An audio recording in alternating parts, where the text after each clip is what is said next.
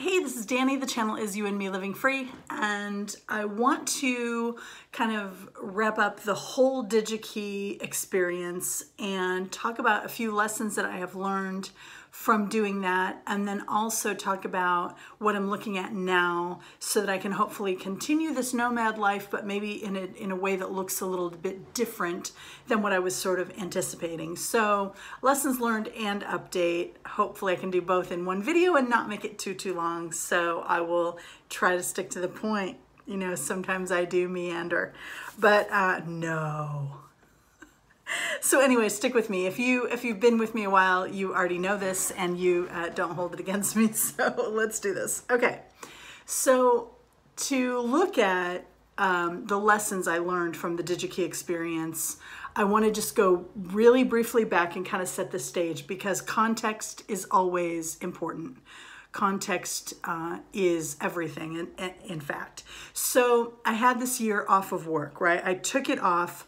I spent my savings, I traveled, it was a dream come true, it was amazing. I decided to make it happen and I made it happen. No regrets, it was awesome. That was April to April. Well, before my year was up, I found that lump and I had a scare where I thought maybe I might have breast cancer. It turned out to be benign. And so I went through all of that rigmarole, and before I knew it, my April 4th year anniversary was up.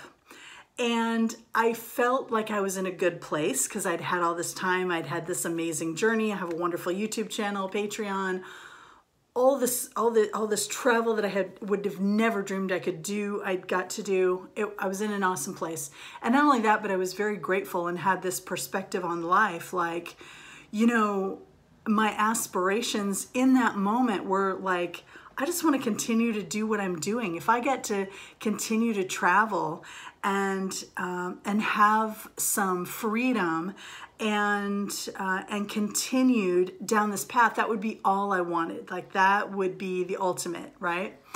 And so immediately I started thinking of also at that point, you see all these things coming together. I've had my year, but I also went over budget on my year. And I've talked about that in previous videos. If you want to go back and look at some of those reasons why I was over budget or what happened and what to expect with this whole nomad life thing, which is the unexpected. That's what you expect, right? In regular life, you do that too. But as a nomad, I feel like it's amped up even more because there's so few things that we know for sure.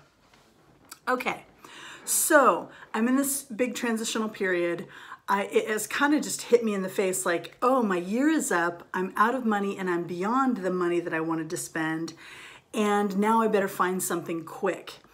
I looked to Digi-Key and they just gobbled me up. As soon as I called them and took a little assessment, they were like, yep, you rock, let's do this. And they were pulling me in. Well, it's a very good thing to feel wanted and to feel like, okay, well, that was easy. That's, you know, obviously something I'm supposed to do. And look how easy that was. And it seemed like the shortest distance between A and B, which is, you know, continue to travel and have some freedom and be able to pay for it at the same time. I'll do this.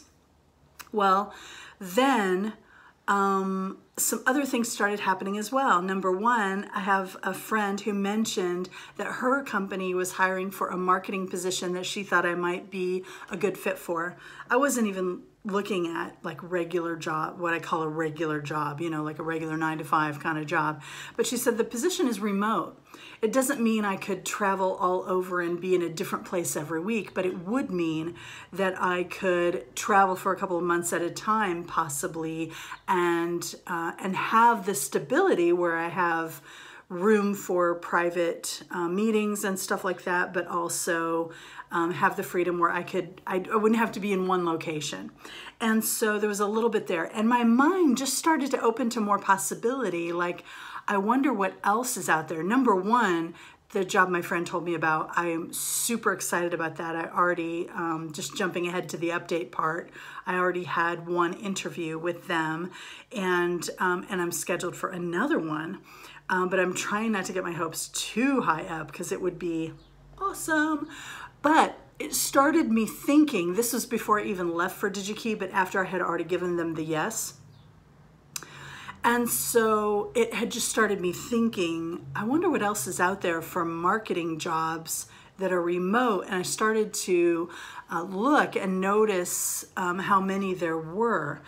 But I still have this thing because, I don't know if you know it, but I've shared it before, but you know, you might not watch every single video or memorize the ones that you watch.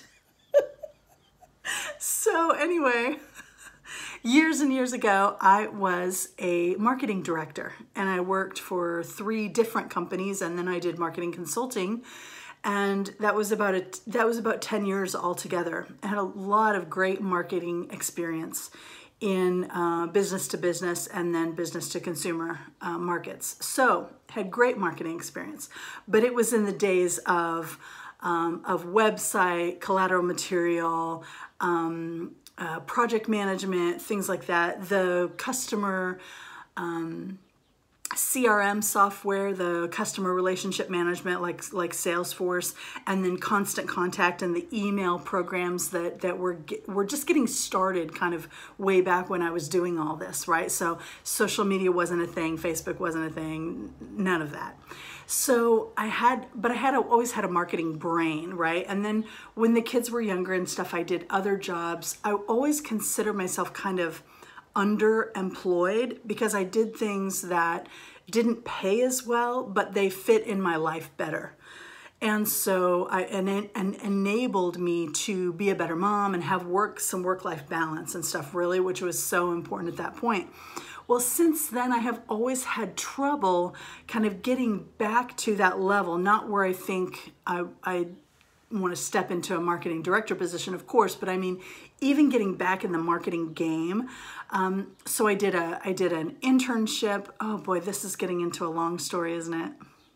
I'll just keep going, and then if I need to edit it out, I'll edit it out. I don't know if you guys are gonna fall asleep or if you want to hear this. Maybe fast forward if you're not interested in the detail. Anyway, so what was I even saying? Oh, Dani. So I got out of one position that I had been in for a while, and I wanted to get back into marketing. So I spent a year with a really amazing social marketer at a place called A Real Change. And the person I work with is called Sandy Krakowski, who is a huge influencer and a huge, she had a lot of social media training and stuff at the time. She's a serial entrepreneur, so now she's doing other things, but at the time that's what she was doing. And I basically had a paid internship where I got to work with her genius mind and just soak everything up. And I did all of her trainings and everything to train me in social media, which still at the time, this was still years ago, so it was still more like Facebook, Twitter, Instagram, mostly what she did. So I got that training, and I always kind of felt like I might get back into the marketing thing, and then I didn't. Then I took life coach training, and then I spent a couple years doing life coaching, and that was amazing, something I always thought I might go back to, but the time hasn't been right. Anyway, why did I tell you all of this? Because when Digi-Key called, I was in kind of this state of uncomfortable fear, and I would have rather just had something that was a definite yes, even though I didn't think I would love it and all that. But I've gone through, even in the last video, a lot of reasons why this was going to be a positive experience for me, even though I know it wouldn't be the ultimate or anything great as far as loving the work every day, right? So Digi-Key was something solid. And when I was in a place of having a lot of fear, I'm in transition, my year's up, my money's lower than I thought, this fear stuff was really speaking to me. And so I wanted to get that position and get there as quickly as I could. Now, another interesting thing. As I look back on this lesson, so a major lesson that I'm talking about here is the difference between acting from a place of fear and acting from a place of trust. Life is scary and there's not enough money versus it's all working out for me. Follow your intuition and stay and trust, and it's all working out, and it's going to be fine, and it is fine right now. Versus you better grab the first thing that you can, and then if this something better does happen, then at least you'll have a nice foundation. You'll be able to jump over to it, right? Like I thought, I can always leave this position and I will pursue other opportunities while I'm doing this position so that I can have the stability and the possibility, right? Wrong. Because what happened was once I got to Digi-Key, my whole spirit just every day got more and more depleted. My positivity left me. My sense of being centered and being grounded in the truth of who I am inside was disappearing. And the fact of the matter is this: in all my transformational work that I have done, I know that honestly, the ideal place to get to is, you know, the external world doesn't bother you that much because internally you know you have the spark of the divine within you.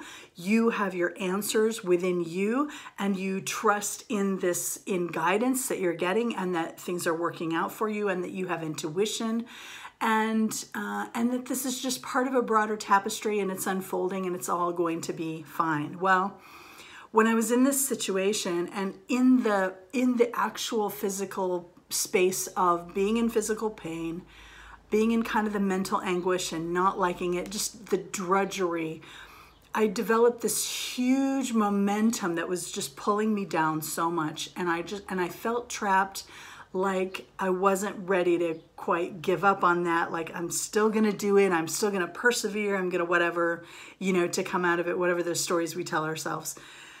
We tell ourselves, work hard and good things are bound to happen. Work hard and good things are bound to happen. But I think that that's almost a false narrative, because if the working hard that you're doing is you're working really hard, beating your head against a wall, then where is that getting you? You're like, yeah, but it hurts. You're like, yeah, no, just keep working hard. It'll be okay.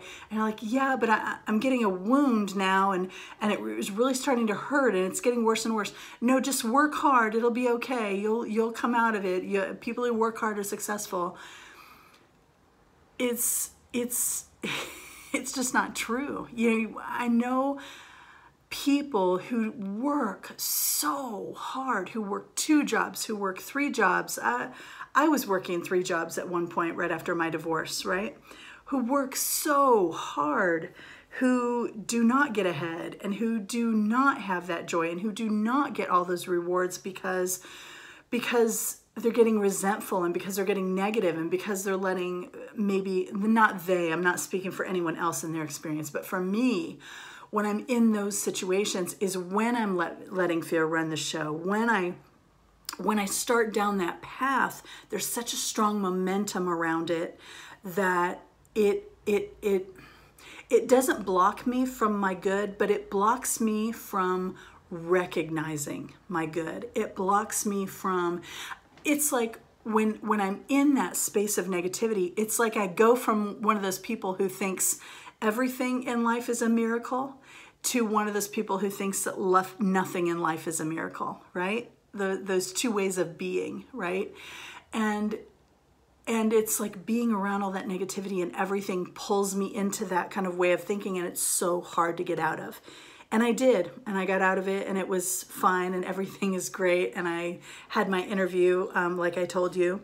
And so I think that is the main lesson from Digi-Key, is that I can see now how I was letting fear pull me. And even now I don't call it a mistake. And even now I'm glad that I went, and I'm glad that I had that entire experience, and I'm glad that I left, but I'm also glad that I went there. Another thing it's showing me is how intuition was trying to help. When I was setting up the initial, when will I come? When would you like to start? All of that. The last start date that they had was the middle of May, and they were doing training classes every 2 weeks. So the last start date they had was the middle of May. And I said, well, that's my daughter's graduation. So I can't start then, but I'd really like to start the first week of June, that, you know, 2 weeks after that. And they said, well, there's no class scheduled for that. And I said, well, what do you think there will be a class scheduled? And there just isn't now, because we were still in, you know, what, February? No, we were in March. And so I said, you know, it's still a couple of months out. And they were like, well, we really don't think we're going to have a class in June, is what they told me. So I was like, okay. And so I was like, okay. So the fear was talking when I said, yes, then I'll start and I'll work for a month. I'll come home for my daughter's graduation, and then I'll go back for another couple of months. So that was the thing in my head. But going in, I wanted to start June 2nd. And if I had stuck to my guns, they had a class that started June 2nd. But I would have had to let go of the opportunity and say, no, I'm sorry then, it's not going to work for me. I really don't want to drive up, drive back. I really want to start June 2nd. In my mind, I was more talking myself into it, like, you can go up, go ahead and make some money, blah, blah, blah, you know, it'll be even more. And then you can quit sooner at the end of summer, and you can have more time to go to Montana or do some of the things you want to do. So I talked myself into it. But you see how if I had stuck to my guns, I could have started June 2nd. That might have changed things enough to where that experience either would have worked better for me, or by then I would have come to realize that there were more opportunities, come to realize that here's another big lesson. I need to work at my strengths. I need to do in this world, I need to do what no one but me can do. And we all have those things that no one but us can do, whether it's loving the children that we have, or saying things in a certain way that people need to hear or want to hear, or whatever that is, or drawing something that speaks to people, or writing something, or working at a job where you're building a community, or we all have these things inside us that want to come to fruition, that want to come forward. And for the last year in doing all that traveling, I knew, I was very clear that was my path. I was very clear that was what I was supposed to be doing, and it was perfect. But I also took that year without the fear of survival and without the fear of not enough. I just decided, I took it, and that was that, right? I had plenty of other fears, but I was willing to conquer those fears. Because here's another thing about it, is I'm okay with working hard. I will work harder than just about anyone. I will work my butt off, but I am only willing to work really hard on things that I am enjoying, on things that I deem worthwhile. If it's something I see as completely worthwhile, then I'm willing to do what it takes. I'm willing to put that commitment forth. I'm willing to put in the time and to do what it takes. Part of it may not be comfortable, or may not be what I want to do, and part of it will be exciting and fun and what I love to do and would do without getting paid or whatever. But what I'm not willing to do is work hard in service of something that I hate, that is only a means to an end. So the difference here, again, is the whole fear and trust. It's because I have to work hard because life is hard, and because this is what we do, and because everybody hates Mondays and loves Fridays and lives for vacation and retirement, versus if you love what you do, you'll never have to work a day in your life. But the thing is, everyone would be on this side if they could, but we all have, for whatever reason, a number of fears, a lot of different things that hold us back. Many, many, many different things that can hold us back. So let me see, what did I learn from Digi-Key? The whole fear versus trust thing, the whole thing of my environment does matter, the people I'm around matter, the thoughts that I tell myself matter, the things I'm putting in matter. When I was at Digi-Key and at my worst, it was like I couldn't even do all the things I loved to do and I wanted to do. I couldn't put together a YouTube video when I was there. I did a lot of recording but I couldn't bring myself to put it together. That's why if you're one of my regulars, you were probably on the channel asking me like, where did you go? I went for 2 weeks without posting, and usually I post 2 to 3 times a week. So to go 2 full weeks without posting is like, I was so debilitated and so pulled down that I just couldn't see to do even the things I love to do. I couldn't find the energy or the enthusiasm or the motivation to even start them. And that is tragic. That is like, whew, that is rough. And for anyone who is stuck in that, I am just sending you a ton of love and sending you just the crack, the sliver, the crack in that wall, in that pot, in that cage that you feel like you're in, that sliver and that crack of maybe something else is possible. And how do you just kind of break it open a little bit, break open a little piece so that a little bit of the light shines in and you can see that something else is possible and take a step in that direction. Because I feel like that's what we all do all the time. That's what we need to be doing kind of all the time.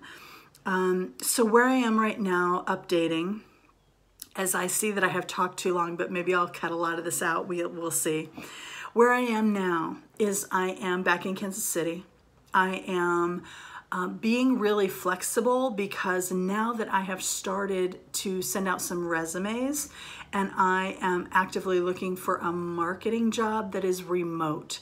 I'm looking for a marketing job where I can use my talents and abilities, where I have different experiences and different talents and different, things that other people don't have that I can bring to something. So another thing is just the fact that, there are things that we are uniquely qualified to do, and we're going to make more money and be more successful the more we're doing those things that not everyone else can do. When I look at Digi-Key, there's a lot of people that can do that job. There's a lot of people that can do that job better than me and with more joy and everything than me, because it's not the job itself. It was me in that job that didn't work. It wasn't the fault of them. It wasn't the fault of any of that, right? So I want to be clear about that. People are still asking me, for the number to Digi-Key or, that opportunity or whatever. It is a wonderful opportunity for some people. It just isn't for me. And so I need to focus on what do I do best.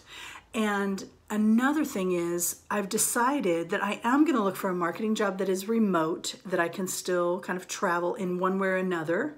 And I won't get too far down that road. We'll see what that looks like.